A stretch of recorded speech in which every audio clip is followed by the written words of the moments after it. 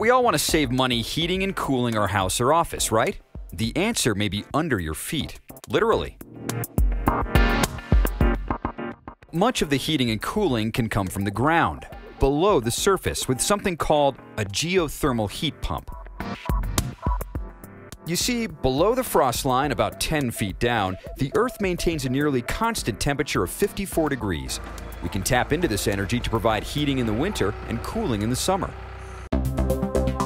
Okay, now here's how it works.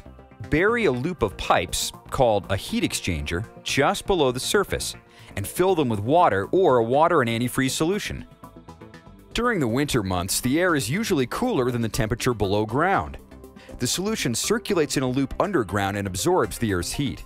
This heat is brought to the surface and transferred to a heat pump.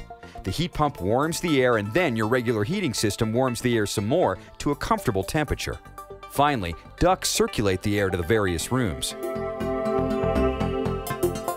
Now, a huge benefit is that the geothermal system doesn't have to work as hard to make people inside comfortably warm, and you save lots of money on your heating bill.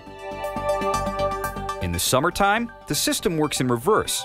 When it's hot outside, the temperature below the surface is cooler than the summer heat.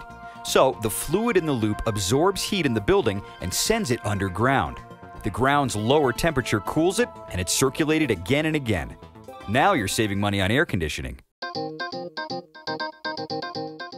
Now, this church uses a large geothermal heat pump to heat and cool the building.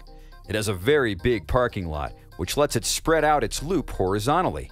But if you don't have all that space, you can go straight down and use a vertical loop system instead.